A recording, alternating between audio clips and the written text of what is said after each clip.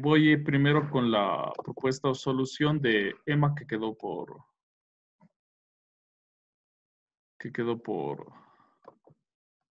presentar. Ya.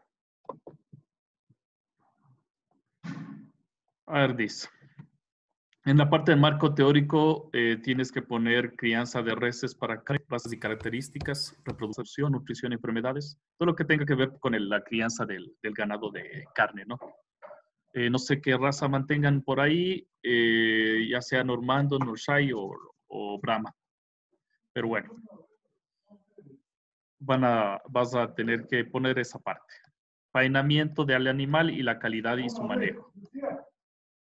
Porque es bastante importante que cómo viene el animal antes para que tenga buena carne, o sea, tiene que tener un buen animal, ¿no? Entonces todo eso va a ser considerado la manipulación y conservación de la carne, empacado y características de la materia prima.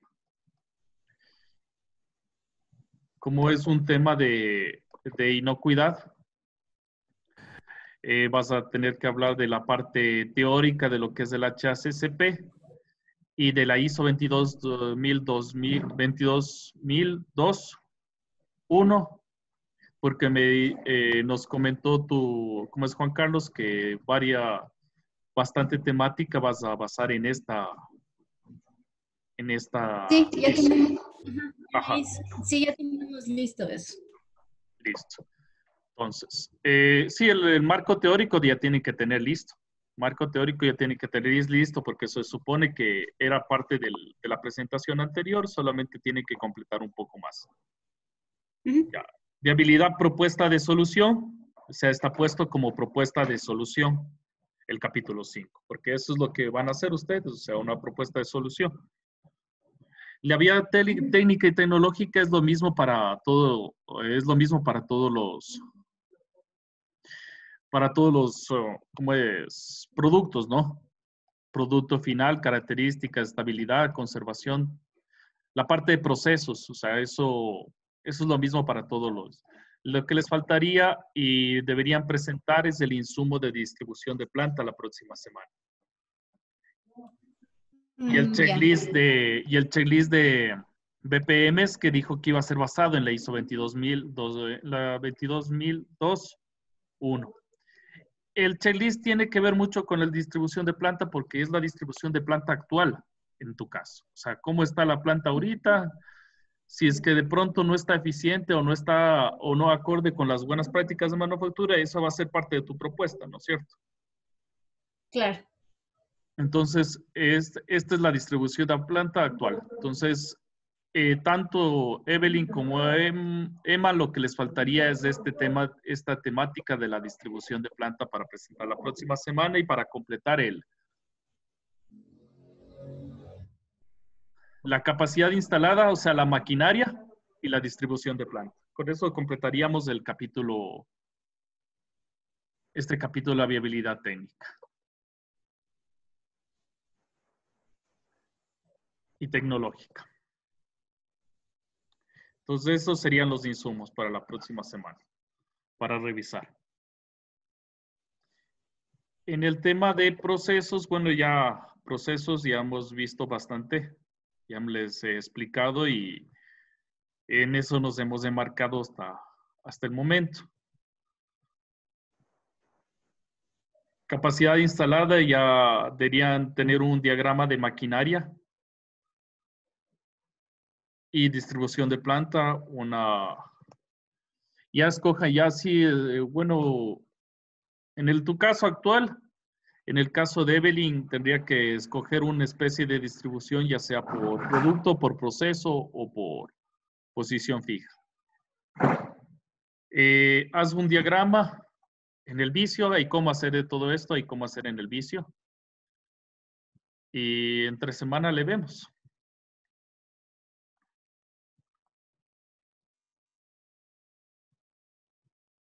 Checklists de BPMs. Yo le hice esta propuesta, que son los ítems clásicos o los básicos. Pero ya él dijo que iba a mandar con la normativa. Entonces, eso ya han de tener adelantado un poco. Viabilidad metodológica. Aquí lo que buscamos es cumplir cada uno de los objetivos que te propusiste en tu proyecto. Entonces, aquí los objetivos los copié de alguno de los archivos que me entregaste. Entonces, se mantiene eso. Las actividades. Cumplir cada una de las actividades que está presentándose, ¿no? Y que se definieron también en tu matriz del marco lógico.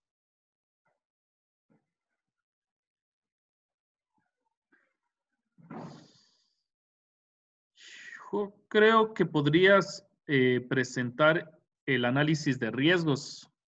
Sería interesante que alcances a presentar también en la presentación del proyecto integrador. Lo que te va a hacer un poco complejo y de pronto va a quedar para el próximo nivel sería este. Me parece que es para quinto. Ya. Hasta identificar y realizar el análisis de peligros. Ajá. Ya. Hasta ahí podría ser. Todo esto debería ser para quinto más bien. Ya, profe. Listo. Luego viene una viabilidad financiera. A ver, tienes que establecer un presupuesto de la asesoría. Sí, eso es de ley, o sea, ya no vamos a trabajar con la otra profe porque todos van a ser a partir de costos. Creo que solamente a Evelyn le va a tocar un tema de, pero eso podríamos de pronto hacerle por interno el diagrama financiero con Evelyn. De ahí los otros tendría que ser a partir de costos y tenemos que mostrar el valor agregado, o sea, una especie de análisis beneficio-costo. O sea, pero eso ya es un indicador sencillo que se hace con una especie de división. Eso es una fórmula nomás. Y en la fórmula del punto de equilibrio, que ya la conocen y vamos a, o sea, lo que les va a enseñar de aquí en adelante va a ser la parte de costos. ¿Cómo hacer la parte de costos? Hacer una comparación entonces del presupuesto, hacer una comparación. El producto va a tener una mejor calidad y posiblemente, no sé, de pronto va a tener otro costo, otro precio. Eso es algo que van a determinar ustedes. De pronto van a subir las ventas porque va a aumentar la conformidad o la gente que quiera tu producto. Entonces van a hacer un análisis, se podría decir, de beneficios económicos de su propuesta con respecto a lo que estaba antes. La empresa tiene que saber, obviamente, que va a mejorar. Pero es un análisis sencillo. Entonces, en esa parte, lo que les va a enseñar es a establecer costos. Como siempre les preguntan costos y del precio del producto, entonces esa parte es la que continúa. Viabilidad legal. Todo esto debe tener en orden. Permisos de funcionamiento, bomberos, LUAE, Ministerio de Salud, agrocalidad, fitosanitarios, bioseguridad, permiso de medio ambiente, ARSA y certificación de BPMs. Este tema le veo un poco complejo, pero a discusión podría ser. En estos permisos ya debes tener. Entonces, aquí las copias. Ya debería tener esos. De ahí sí, análisis, resultados y conclusiones. Ese sería el tema. ¿Tienes alguna pregunta? ¿Está claro? O bueno, también se va a ir caminando poco a poco. Y conforme vaya avanzando, entonces ahí le voy preguntando si estamos haciendo bien algún punto o nos falta algo. Correcto.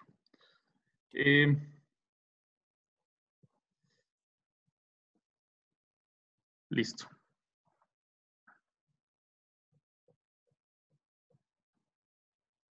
A ver, ya que está Evelyn, pongamos de acuerdo qué va a poder presentar estas semanas y el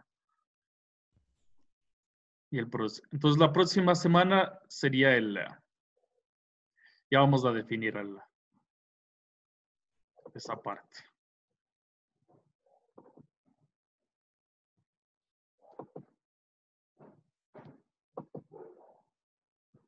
A ver.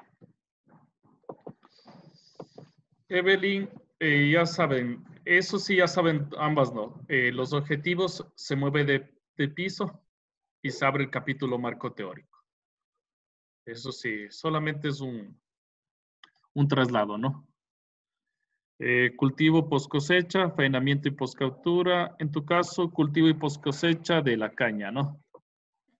Porque es de licor. Entonces vamos a trabajar con licor de caña.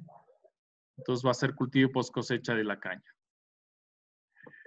Normativa técnica de producción y conservación de los alimentos. Calidad, inocuidad y seguridad alimentaria. Como conceptuales. Buenas prácticas de manufactura, porque obviamente tiene que tener buena práctica de manufactura el producto. Y esto de la notificación sanitaria, pues no, porque no es asunto de tu proyecto. Conceptos de empresa, sí, sobre todo la que van a constituir o la que tienen como constituida. Esta parte no es problema. ¿Sí? Viabilidad. Esto todos deben presentar, porque esto sí está visto, como quien dice. Entonces, la distribución de planta, y en el caso de ustedes sería el checklist de BPMs, ese serían los insumos de la próxima semana.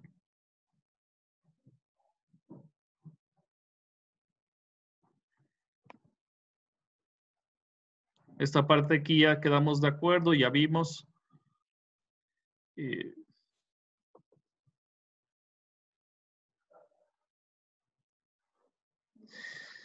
En tu caso sí toca hacer todo lo que es ingresos, egresos, estados financieros, indicadores y demás, pero esos serían los insumos que están para el próximo, para quinto nivel. Y podríamos trabajar por interno o ya trabajar con un Excel financiero directamente.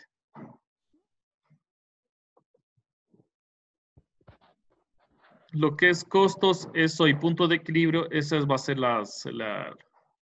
lo que se les va a dar como clases a partir del día de hoy.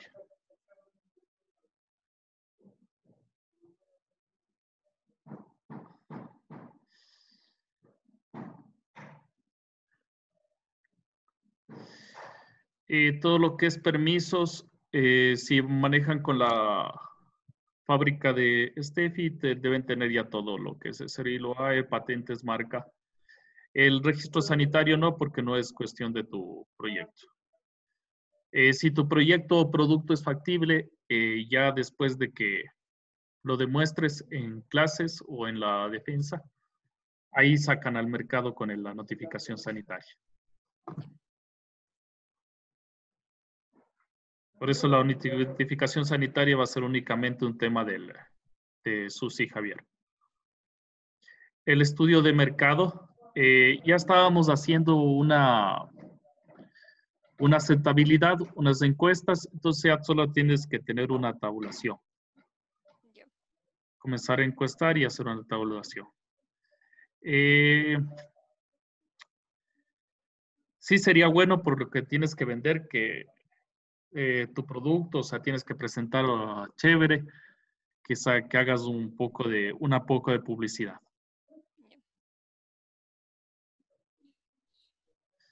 Y conclusiones y recomendaciones. Todo lo que está en lila, como ven, es para quinto nivel. Todo lo que está en lila es para quinto nivel.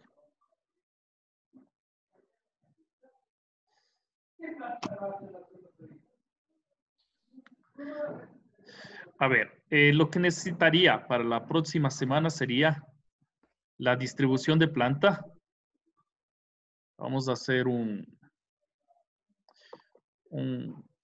una hoja de deber.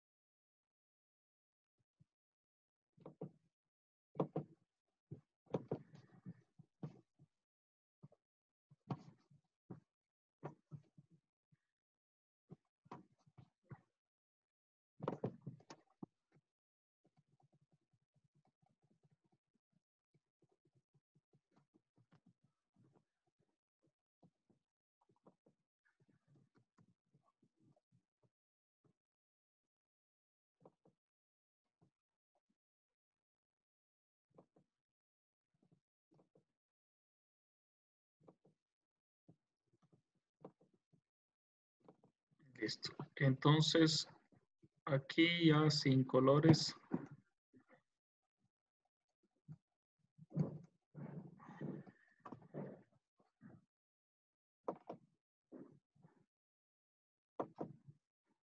Ya, sería entonces la maquinaria, capacidad instalada, distribución de planta. Me ayudaría mucho el tema de inversión y costos del producto. Sí. Entonces,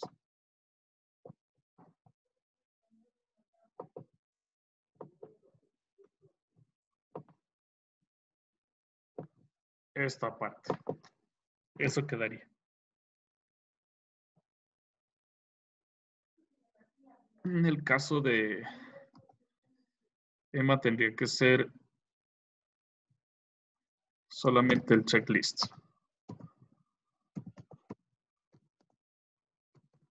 En lugar de lo que es inversión y costos.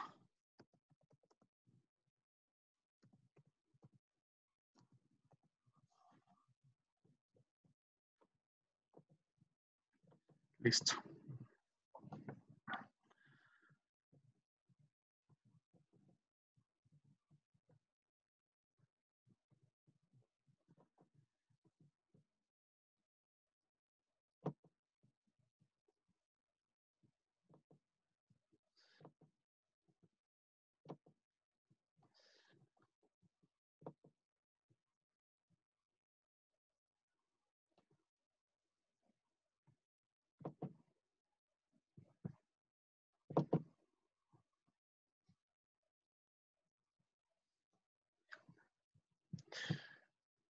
Entonces vamos a la parte de costos y punto de equilibrio de manera general y bastante rápida o concreta. Y si tienen alguna pregunta y me van diciendo y vamos empleando.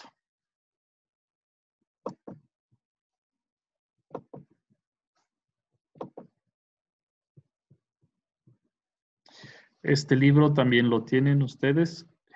Ayuda bastante en todo lo que es administración de la producción.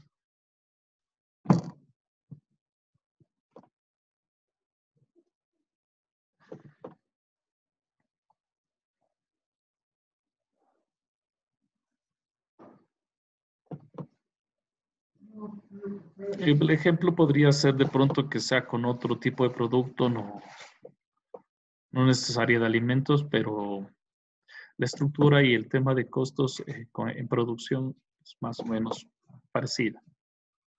¿Sí? Entonces, también podremos trabajar con otro tipo de costeo. También vamos a aprender costos, métodos ABC, métodos de presupuestos.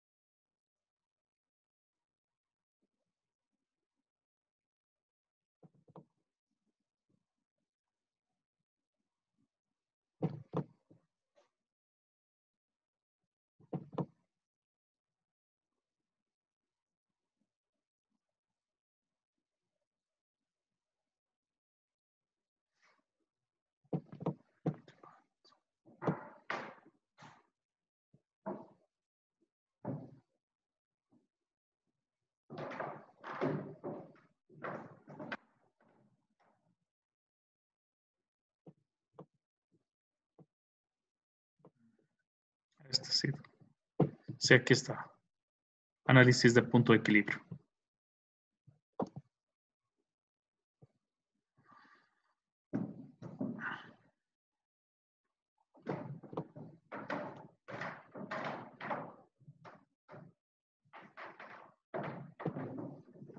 Listo. Miren, por ejemplo. Entonces, desde atrás empieza el asunto, desde el análisis de capacidad instalada, determinando el número de piezas que se puede emplear por máquina o productos por máquina y por hora. Entonces, se calcula por semana. Entonces, a partir del número de productos que tienen 6,000 unidades, comienza a calcular todo. ¿Ya? Es cierto que aquí tiene una especie de que, o sea, pero aquí es una pregunta, ¿no? Si el producto procesa con 10 en lugar de 6, entonces sucede otra cosa. Pero me parece que vamos a terminar con estas 6,000 unidades. Para estas 6,000 unidades está el cálculo.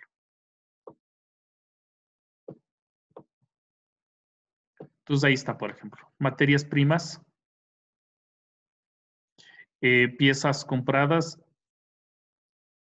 ¿ya? O sea, si es que tienen otra, lo que podría ser, que aquí ensambla.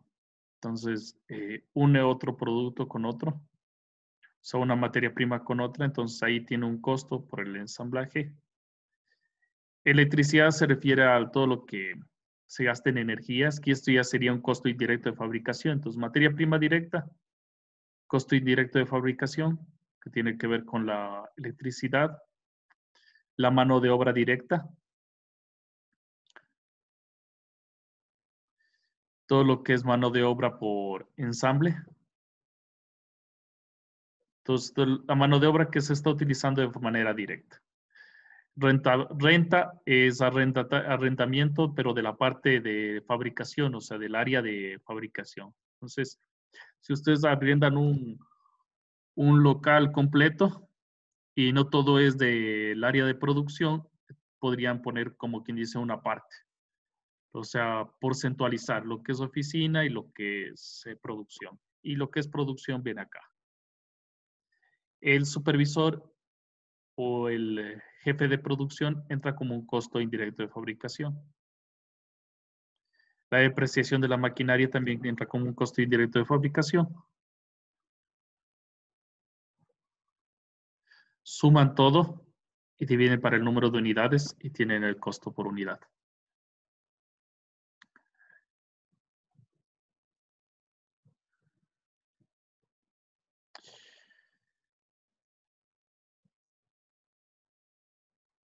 Entonces, este resumen de costos podría ser lo que tengamos, ¿no es cierto? En ingredientes, ¿sí? Entonces, cada ingrediente que se utiliza, cuánto cuesta y cuánto utiliza, ¿sí?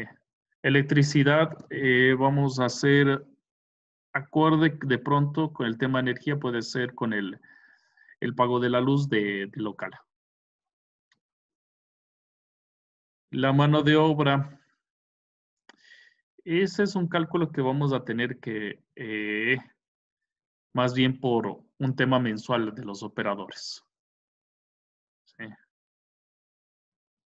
También hay una forma de calcular por hora pero podría ser una división de lo que podríamos tener aquí. Un cálculo. El sueldo sí han de tener esa mano, estos datos sí han de tener. Renta. En el caso de supervisor, vendría a ser el jefe de producción, si es que se tiene. En el caso de tener. Y depreciación de la maquinaria. Listo. Ese sería el costo de producto.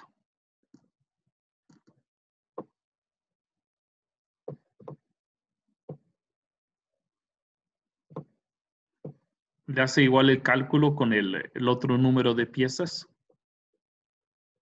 Entonces lo que cambia es únicamente como que es el costo por pieza, cambia el costo de cada cosa.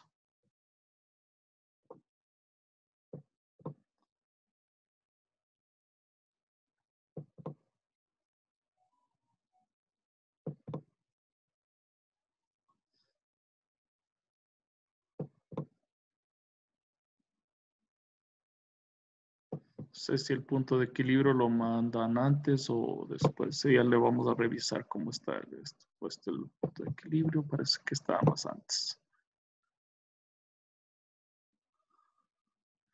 Igual así mismo vamos a hacer un ejemplo de punto de equilibrio en un Excel.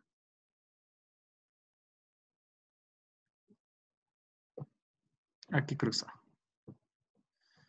Costo de compra por semana, $200. Costo por producir el torno, 80,000. $75 por demanda. Costo por producir centro de maquinado. ¿Ya?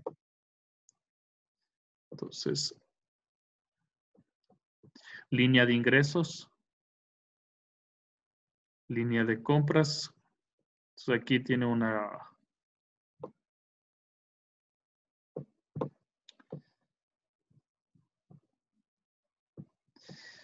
Entonces, el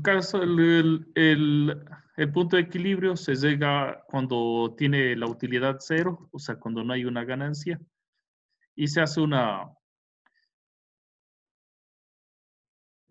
despeje del punto del tema de unidades. Ya le vamos a hacer. Sé que tenían así completo, pero parece que no ha estado completo el ejercicio.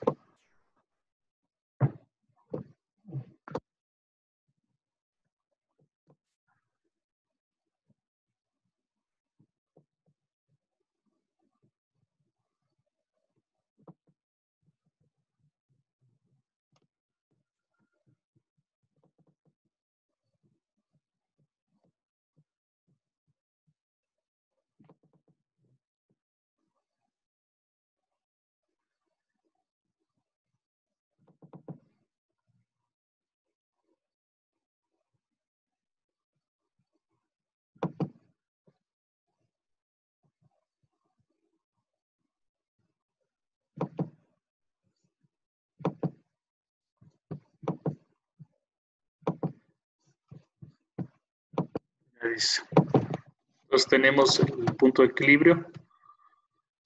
¿Qué es lo que va a pasar? O sea, P por Q sería lo que es ingresos aquí y lo que es costos.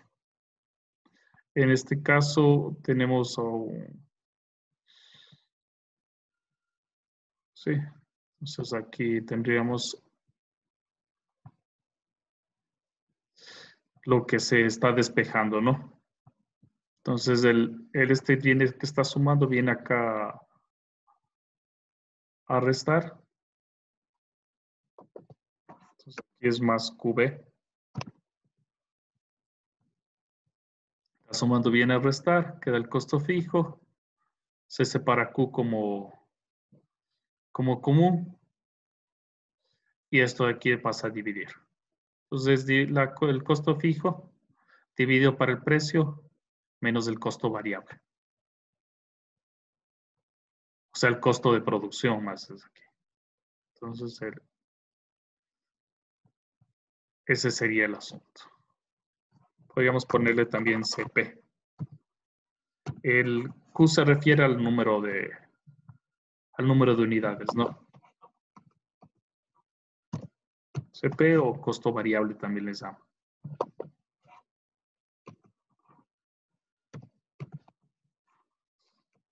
Normalmente yo lo conozco como CB, costo variable.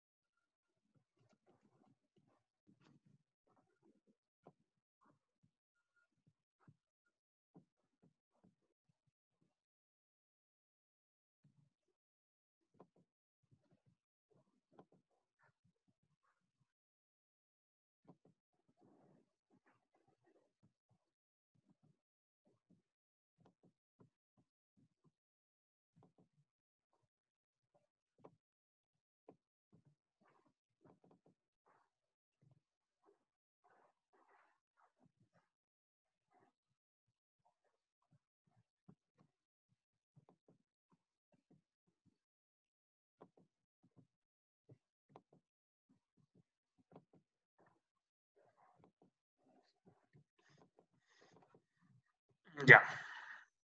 Entonces aquí tenemos...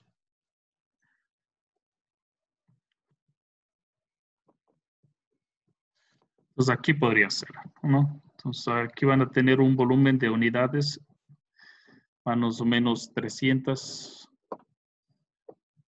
de volumen, un volumen de producción específico, ¿no? Ya.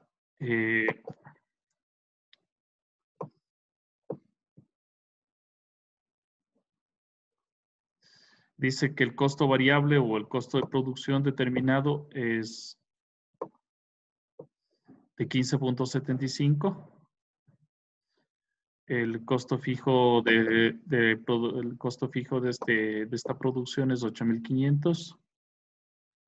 Entonces, en un principio tenemos 8.500 como inicio.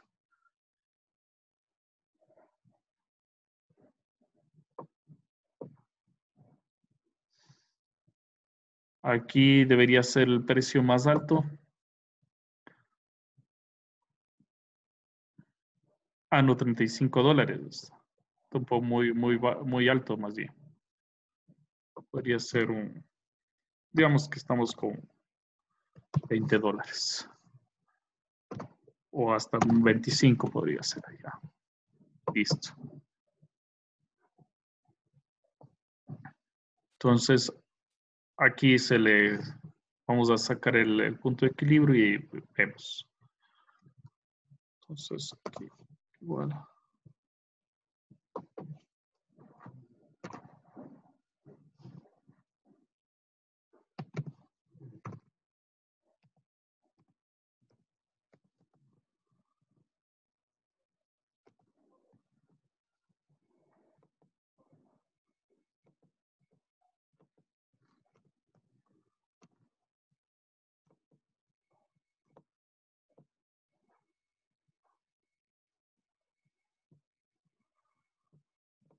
Aquí va el punto de equilibrio, entonces Sería 8.500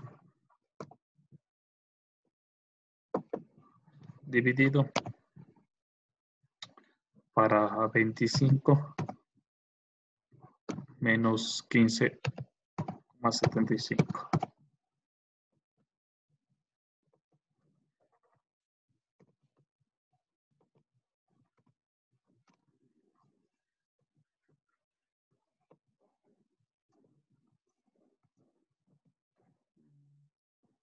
Me parece un poco alto 25 para 22. Pongámosle.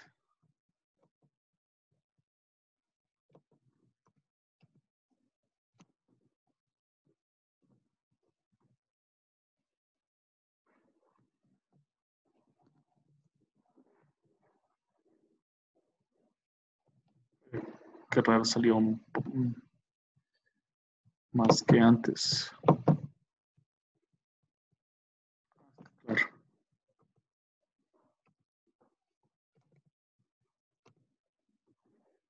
Ahí podría ser.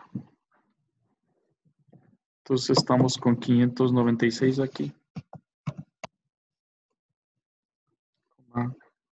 596 podría ser. Ya. Igualmente aquí tendríamos los demás valores. 800, 1000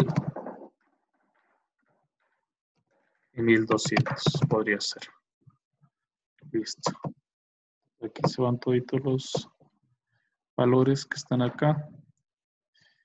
Costos fijos. Pues se llama justamente fijo porque es un costo único.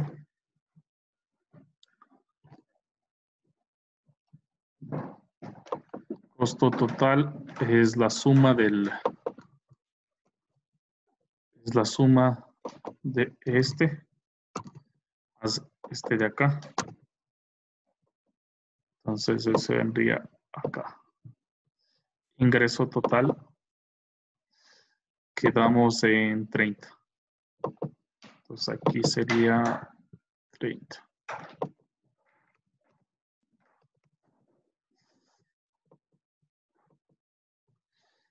Entonces aquí sería lo que se vendría a ser estos de aquí por 30.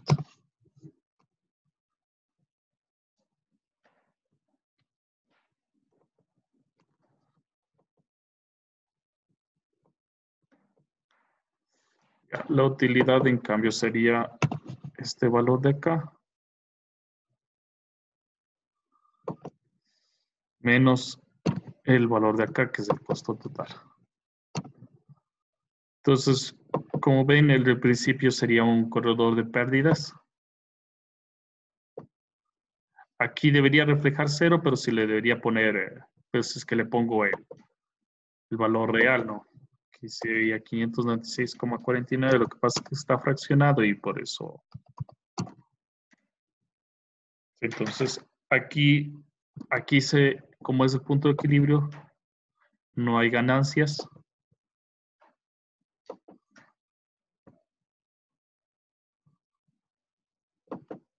Pero a partir de él vendría el tema de las ganancias.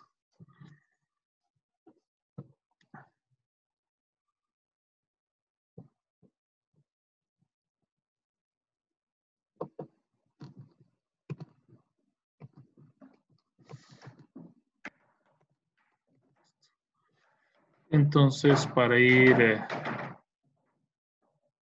dibujando, como quien dice, todas las variables, podría ser este el volumen de producción y los ingresos.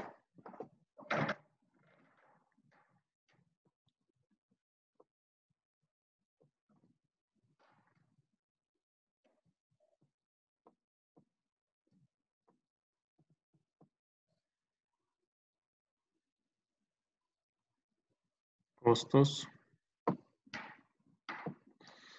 Costo fijo.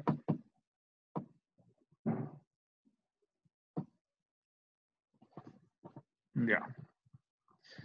Insert. Puede ser a partir de un...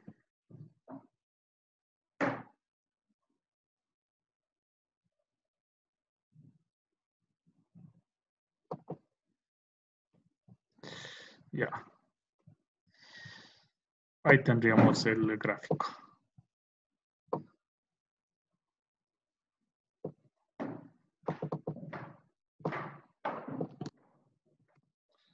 Tendría que determinar qué es cada cosa.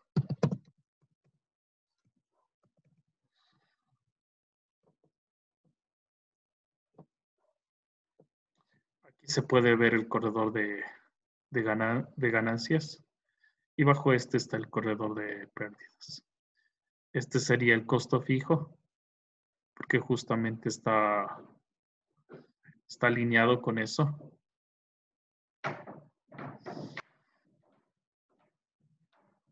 De este lado están siempre los ingresos, lo que es dólares. Y de este lado del volumen de producción, tendremos que, justamente tendríamos que cambiar editar esta parte.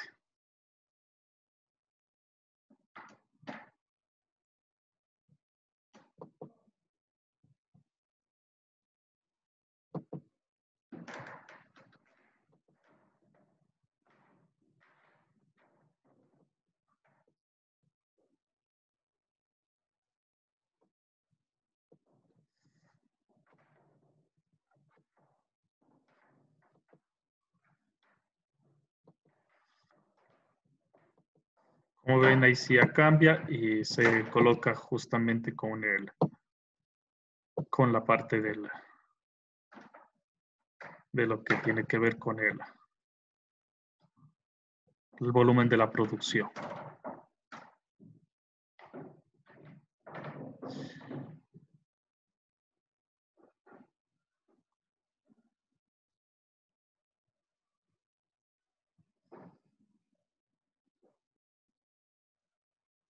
Ese sería.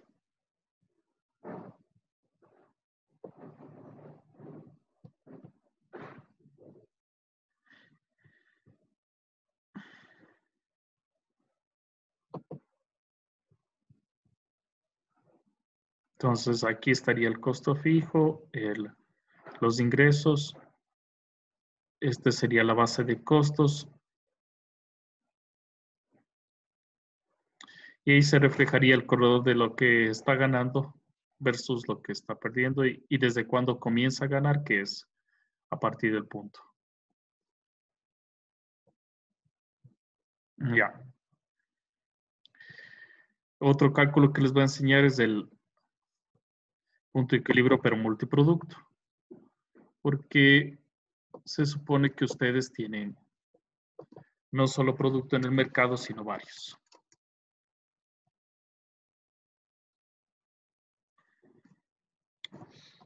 Entonces, digamos que aquí tienen un diagrama de costos, ventas provistas, un factor porcentual, costo de venta unitario por cada uno de los productos que tiene el mercado, precio de venta unitario, margen de contribución, y aquí vendría los puntos de equilibrios. Claro que esto ya está calculado, pero sale a partir de acá. A partir de acá sale la temática. ¿Qué es lo que se hace para hacer lo mismo que lo que está acá? Vamos a poner una suma. ¿Sí? Entonces sumar esta parte de aquí. ¿Qué dice el factor porcentual? Está dividiendo este valor para el valor total. Entonces saco un porcentaje de ventas.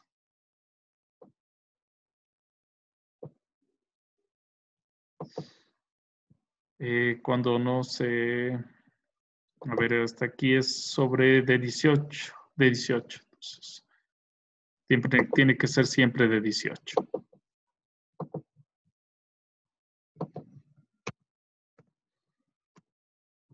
Igualmente acá.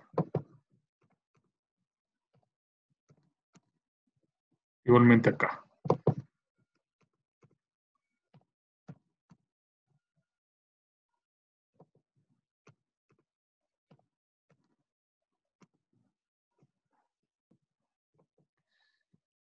Listo.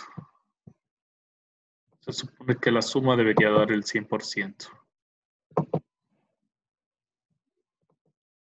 Listo. Ya, aquí dice costo de vista unitario. Le vamos a hacer una multiplicación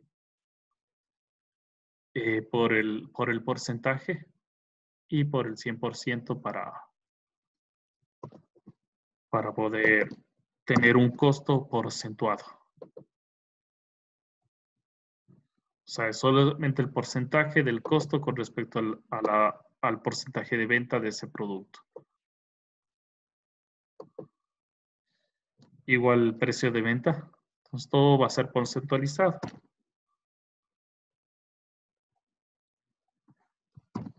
Entonces, para sacar un punto de vista, punto de equilibrio multiproducto, lo que más se necesita es las ventas de cada producto.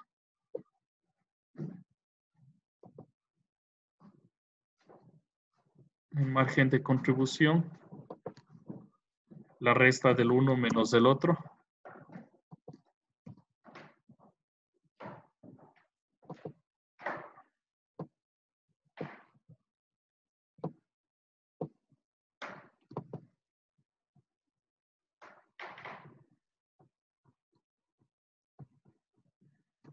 Igual aquí vamos sumando los valores. El cálculo del punto de equilibrio. Igualmente cada punto de equilibrio con su porcentaje.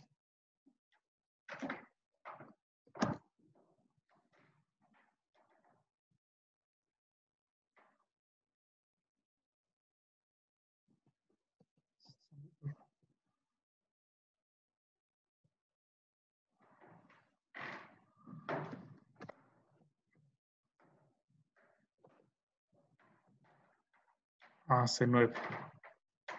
C9 es el de acá. Hay que sacar el punto de equilibrio primero total. Entonces, C9 es G7. G7 son estos valores de aquí. Utilizamos estos valores para poder sacar el punto de equilibrio. O sea, este es el total, el precio de venta total, menos el costo variable total. Y sacamos ese punto de equilibrio. Utilizando el costo fijo. Y esto es un porcentaje de cada punto de equilibrio o la representación de cada producto.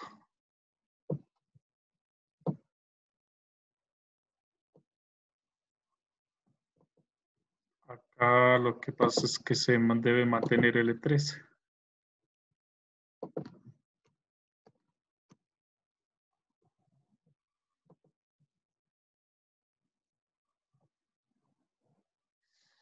También el 20.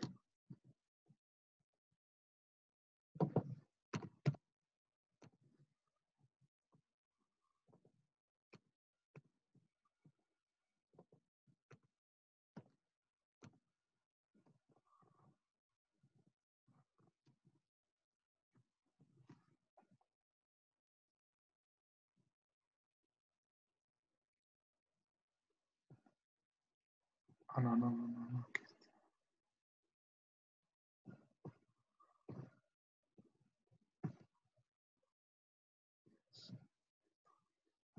El 20 no se tiene que mantener.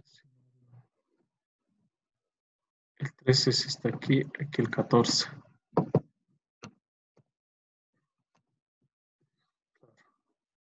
Aquí el 15.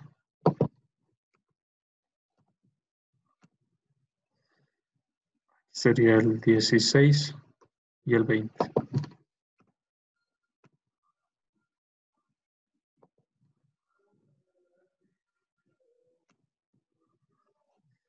Igualmente aquí.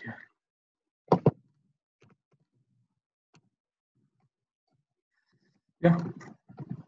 Ese sería el cálculo del punto de equilibrio multiproducto. Entonces aquí es el 1 de aquí, este de aquí es multiproducto.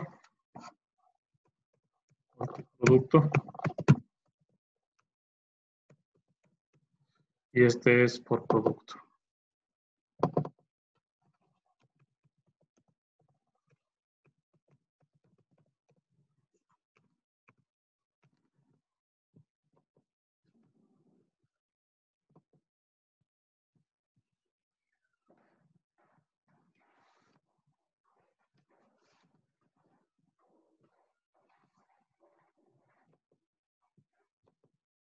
Listo, asimismo este Excel les sería pasado para que ustedes puedan manejarlo. Este es un cálculo de todo lo que es costo variable, lo que es unidades, margen de contribución, costo de fijo total, utilidad. Entonces aquí la utilidad siempre va a jugar con ingresos menos costos. Entonces, aquí tendríamos que tener sería ya. Los ingresos tendría que ser el número de unidades por el precio de venta.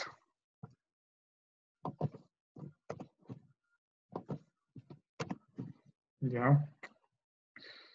Lo que es costos tendría que ser el costo variable,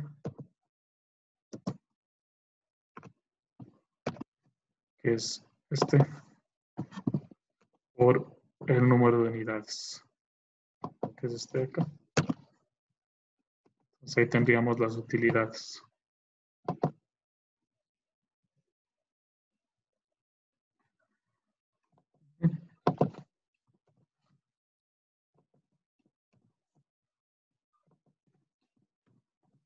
Bueno, los valores que tengamos pueden de pronto cambiar.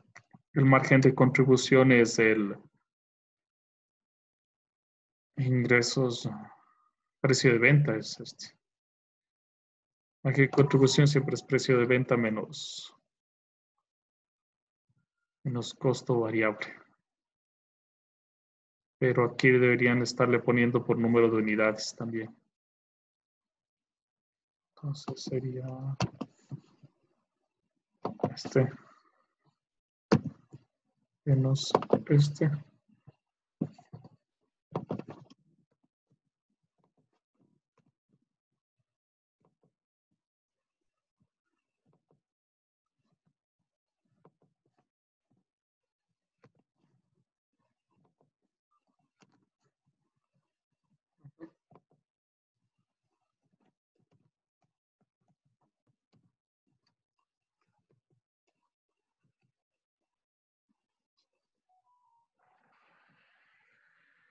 Costos fijos tendrían que ser un tema de costos totales. Claro.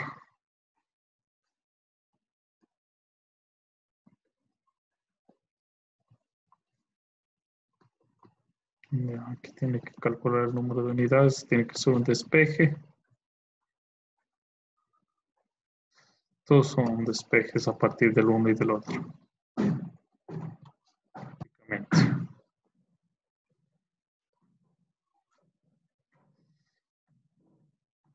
Esas serían las fórmulas que utilizaría.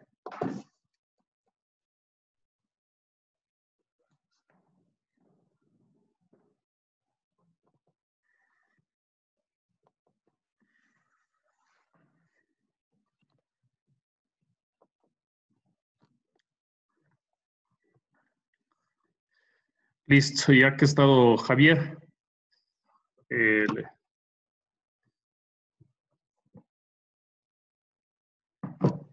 Javier, ¿sí me escuchas?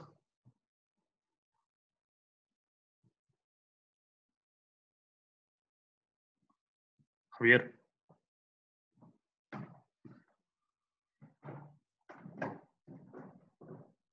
Javier.